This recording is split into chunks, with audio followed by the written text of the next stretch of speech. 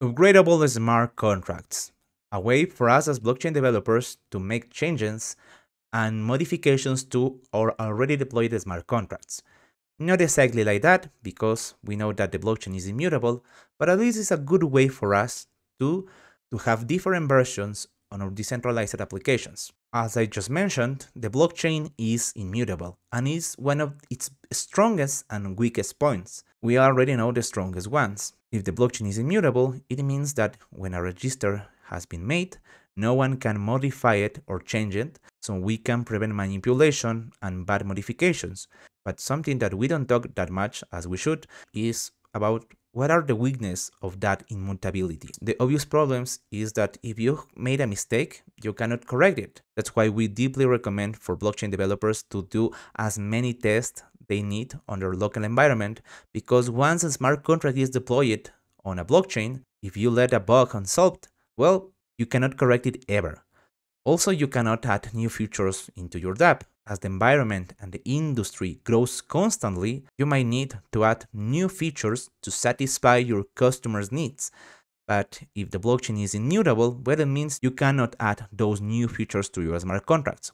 And also, another problem is the address of the contract is unique. So for example, let's suppose you deploy a RC20 token for your dapp. That RC20 token gets indexed on most of the DEX and exchanges out there.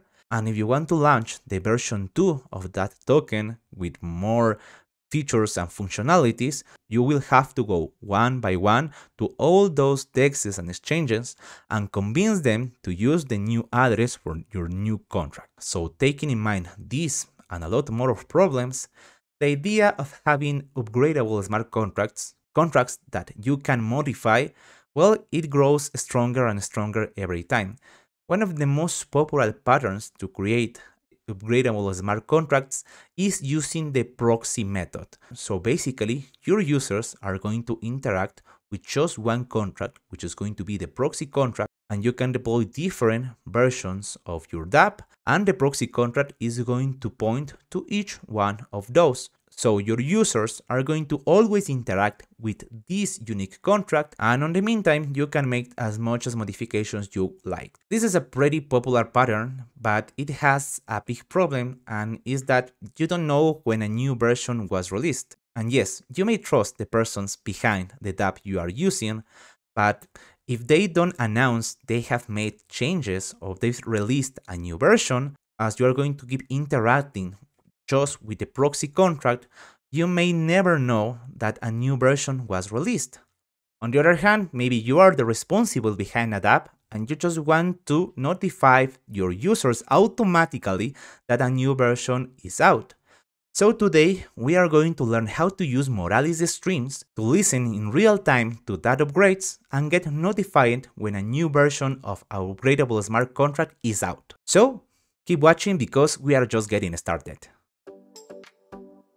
What's up YouTube, my name is Vasily, your Web3 instructor from Latin America, Ecuador. I've been building on the space since 2020 with cool crypto projects. In my free time I really enjoy singing and playing the guitar, and if the time is good, I like to go out and take some meditations. But enough about me, let's go back to the video and start building. For today's tutorial we are going to showcase a really simple smart contracts. Here I have a really simple smart contract called box B1, which has this variable called value, and you can set up that value and get the information of that value. Really easy. So let's suppose we deploy this, and this is the first version of our contract. Then we changed our mind and we said, okay, we want to add more functionalities to this. So I have here another contract called box B2, which is exactly the same, but with a new function called increment. So it's going to take the value stored on this parameter and add 1 to it. But now we are in troubles because all of our users are already using this version 1 and we need them to update to use the version 2. But we are lucky because we are using the proxy pattern, so we have a proxy admin which is going to update that information automatically, and our users are just going to interact with our proxy admin contract. We are not going through how to create a proxy pattern on this tutorial, but if you want to learn how to create upgradable smart contracts step by step, please let us know on the comments below and we will work on a video for that specific purpose. The only thing I want you to notice is this proxy event has an event called upgraded, which is going to send the information of the address of the new implementation, and this is the event we are going to listen to. So here on etherscan, I already have the contract deployed, which has this specific address for the Goerli test network. So now let's learn how to use Moralis streams to listen to that event on real time. And by the way, if you don't have a Moralis account yet, this is a part of the video for you to hit pause, go to moralis.io and get your free account. Once you log in, you can go to your stream section and we can get it started. As you can see here, I already have a demo stream I made for this video, but let's create one from scratch. So let's click on create a new stream. Let's take the address of the deployed contract. In this case, is the proxy admin contract, and let's paste it over here. Click enter, and now we are going to have this information. We are going to set up a webhook over here, but for now, let's leave it at demo. We are using the Goerli blockchain. We just care about the contract interactions. We don't care about the native transactions. And here we have to paste the contract API. So that's why I already verified this contract on etherscan, because we can go to contract over here, and here we have the contract API. We can just copy here and paste it on our Moralis stream. And the Moralis stream is good enough because it's going to immediately recognize all the events your smart contract has. And as I told you, we want to listen to this upgraded event over here. So let's check it, and we are not going to use any advanced filter, so let's click on update stream and this should work. Let's test this out. And by the way, on my project I'm using Brownie to deploy these contracts, so I have here a script called upgrade box, which is just going to take the version 1 of the box and update it to the version 2. So let's run that script with the Brownie command on the Goerli network. Remember, we are using a testnet, so we have to wait until the new contract is deployed and all the transactions go through. Well, all the transactions went through, and we have now a new version of that box smart contract which has been deployed. The important part to notice for us here is on the Moralis panel, we are going to have a new event triggered, and as you know, we are listening to this upgraded event, so we know the information we are getting here is the one we wanted.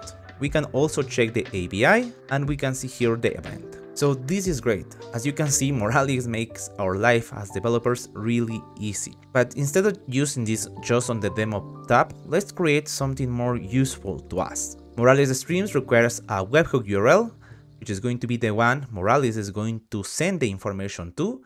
So we are going to create a small server on this tutorial using TypeScript, and then create a tunnel using ungerocked to create our webhook URL. So first of all, let's create that simple server.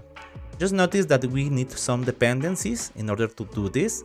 Check those out: Moralis Web3 Core, Express, Moralis, Not Notifier, Nodemon, and TypeScript. These are basic dependencies, and remember, all the code we are using for this lesson is on the GitHub link on the description, so you can check this out and just use npm install to get all the dependencies you need for. Let's go back to the index.ts and let's get started by importing Moralis. So import Moralis from Moralis. On this tutorial, we are going to get live desktop notifications if a new version has been launched. So let's also import notifier, const notifier equals to require notifier. To create a server, we are going to use Express, so const express equals to require express, and let's use it to create a server.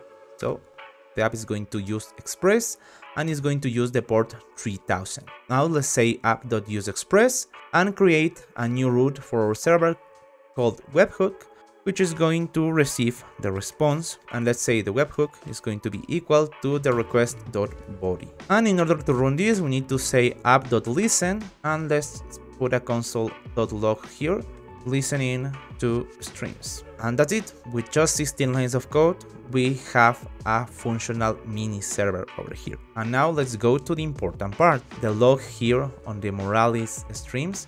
You're going to look that we get the information of that event happening, but we are not getting on any part the actual address which has been deployed, because if we go back to the logs, well, we are going to get all the logs, but on a hash format, so we need to decode this. So based on the contract API, where the event is called upgraded and the name of the variable is implementation, let's create a new interface on TypeScript for that purpose. Over here, let's say interface upgraded, and this is going to have that implementation, and as this is an address, it's going to be a string.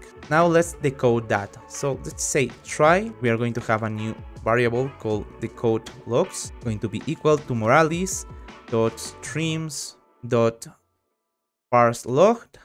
Here we are going to use that interface upgraded, and it is going to use the information from the webhook. If everything goes well, let's use that notifier library. So notifier.notify, and let's say the title is going to be box contract has been upgraded, and the message is going to be new version address, and we are going to use these decode logs, and we need, of course, the implementation. As easy as that. Let's put a catch statement over here. If something goes wrong, let's just return a status 500.json. And by default, let's also add another return statement, but with the 200 status, which means that everything goes well. And yeah, this is it, as easy as that. Let's go to the terminal. Let's compile this using npx tsc to transform that into a JavaScript file. And now we can run the server using node this/index.js. And we are running that local server over here.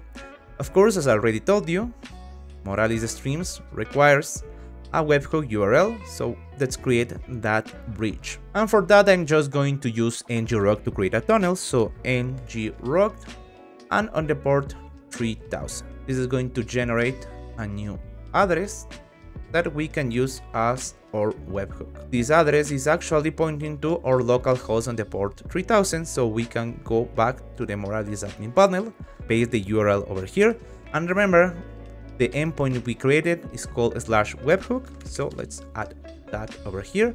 We can set up any description, for example, live upgrades notification, and the tag could be upgrades demo, for example. Let's click on update stream, and if the connection went properly, we are going to have a notification here called succeed.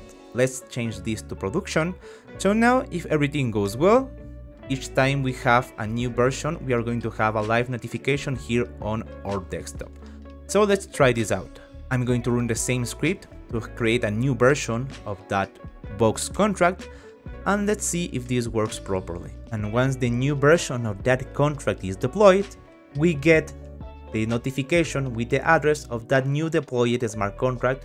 And yes, I show you this using notifications just for showcasing purposes, but now you can use this exact same information in any other context you want. Maybe you want to use Moralis streams to automatically notify or update your web page to inform the users of your dapp that a new version of the smart contract has been released. And as you saw, this was a really straightforward process. And that was it for today's tutorial. Don't forget, all the code for this lesson is on the Git code repo, so check out the link on the description.